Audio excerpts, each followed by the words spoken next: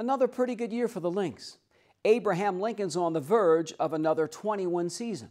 But Elam's club's got to do it the hard way on this day as 26-win Indianola comes to the land of the Lynx. AL greets the Indians after completing a 4-2 win at Sioux City West earlier in the day. There are a few openings under gates. Okay. We basically go, pole to pole here, right? Other than that, let's play some baseball. Sounds good. Visiting pitcher Duncan Davitt takes the hill with a 7-0 record. Bottom of the first inning, Caleb Snead, swing and bunt, gets under the glove.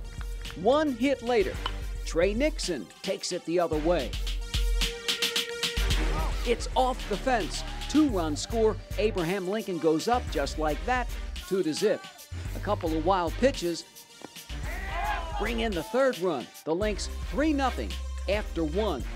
Now AL starting pitcher Caleb Snead goes 6 1/3 and gives up 9 hits, including this double in the second inning.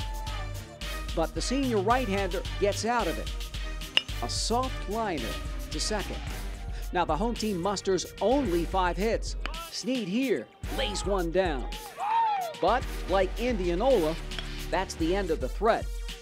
4-3. Caleb Snead throws 96 pitches, strikes out 2, no walks, and then in the fourth inning, the visitors a leadoff base hit. But 1 out, 1 double later, the Indians are on the board down 3-1.